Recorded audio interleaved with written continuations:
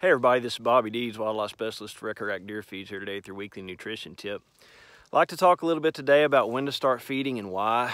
We're coming to the tail end of deer season, and I know a lot of people like to pack up the guns, head home, and forget about the deer for a while. And nutritionally, that's really the worst thing you can do.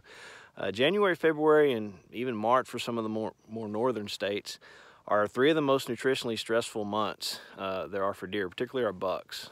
When you consider the fact that they've lost as much as 30% of their body condition and are really run down, and the nutritional value of anything that's left standing, you know, for most parts of the country is almost nothing. So it's a stretch for them just to be able to maintain the condition they have and survive the tail end of the winter, much less put any body condition back on. So extremely important to help them with some sort of supplementation.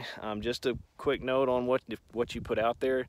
Try to stay away from real high grain type rations, because when you get an animal that's really run down from a nutritional standpoint and give them a really high starch type diet, you can do more harm than good. You can actually cause acidosis and kill them. So be sure you're giving them a balanced pellet, preferably free choice. And I'll even put hay out sometimes, some good alfalfa hay, if we get into some really extreme conditions where there's no forage at all. So just an important rule of thumb: if you want to keep those middle-aged class deer that we were trying to get to maturity alive, give them some groceries. And you know, the other thing that people forget about is body condition is always going to take precedence over antler development.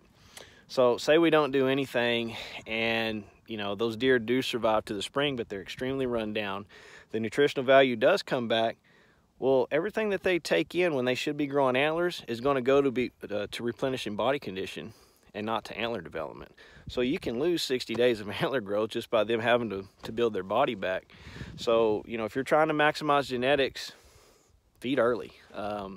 If I only had a budget and I could feed for 90 days and that was it, January, February, and March is where I would put my money. You're going to influence them more in the next 90 days than you will any other time when we're talking about free-range deer. You know, hopefully we get a good April and May, get a good spring, and that'll push them on through. But if you want good results, you want to maximize genetics, you want to get more bucks into the next season, feed early. Don't forget about them now, because just because deer season's over, they're out there and they're trying to survive. So anyways, hope this helps. If you'd like to learn more about supplemental feeding, like to learn more about Record Rack, look us up at recordrack.com. Give us a call. Thank you.